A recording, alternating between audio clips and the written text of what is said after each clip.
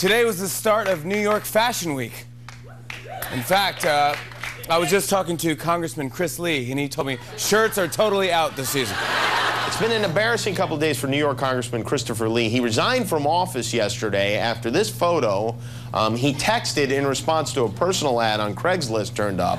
He's married, though he told the woman he was texting he wasn't. The woman asked, "Are you divorced?" He said yes, which, I don't know, get this guy back in Congress. Apparently he can see the future because he will be divorced very soon.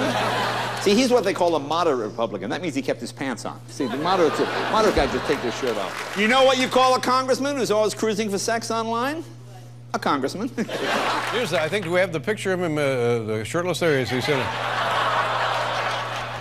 So we got to look at this and we said, no, wait a minute, let's don't jump to any kind of half-baked assumption here. Let's take a look and see if is there, yes, there is a pattern. Take a look at this other photo we found of him. There he is. Last week he went shopping.